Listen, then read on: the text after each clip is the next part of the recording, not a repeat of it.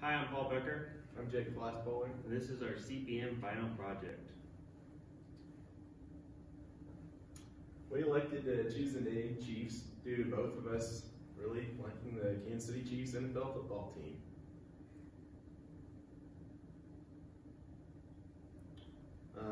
According to RS Means, we were able to come up with a location adjustment factor, and we used a time factor, a lot size factor, and a building size factor to come up with our alternative location costs in Oklahoma City, in Dallas, and in St. Louis. So as you can see from this graph, our original cost in Oklahoma City was about $3.2 million.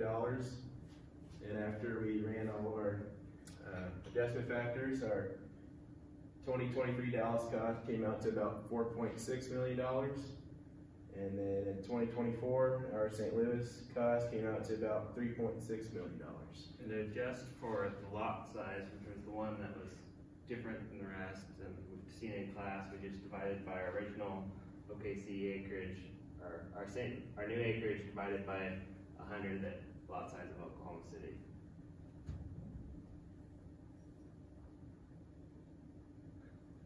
So our work breakdown schedule, we divided our work breakdown schedule into 6 different parts: the project management, site work, on-site utilities, maintenance building A, maintenance building B, and procurement. We basically did this by taking those main activities and placing each of the work packages within them and other subcategories.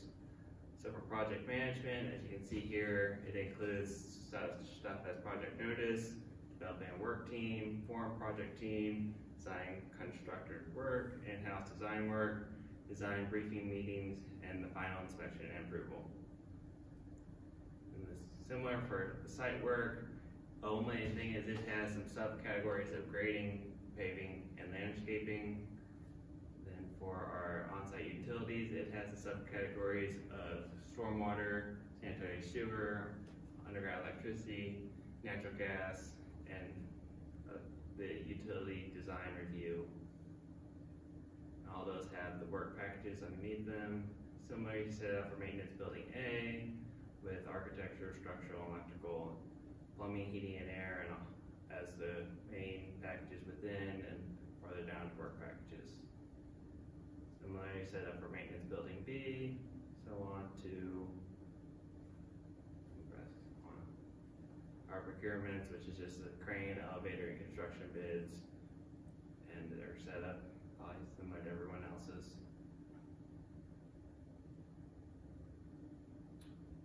Here in part 4, we have our activity on node diagram.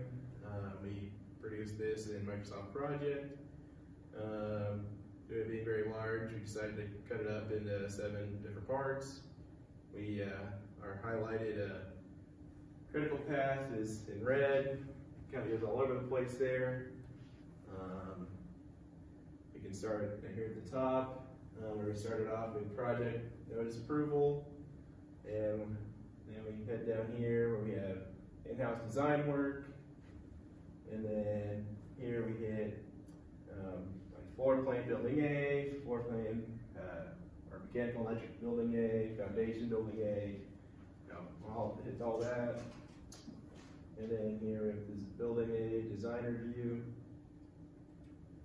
And we go up, we hit project design complete. Then we have the contractor's bid, maintenance building A, another deadline for that one.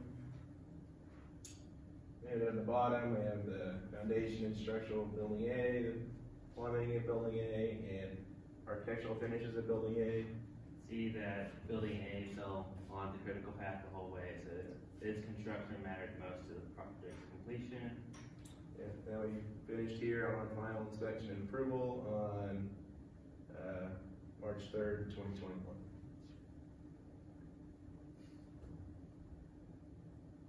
So we developed 2 histograms of our early schedule and late schedule, weekly cost, and cumulative cost. Here we see the early schedule with the graph kind of built up heavily in the middle with those heavy projects. And then move on to our late cost with it more evenly kind of distributed out, kind of as gradual offset. offset just a little bit compared to it. And then we move on to our cost versus time graphs to form our target curve, which fell directly in the middle there in the orange, I guess, compared to our early start and the cumulative graphs and curves. And here's our resource allocation. Due to our limit of only 30 workers, we had our first finish date of March 31st. Up there in our first graph, as you can see, all this red means we were over 30 workers to finish it by March 31st. So we had to spread it out a little bit, and when we spread it out to about May 5th, we were able to get all under the 30 workers and be under the 30 worker limit.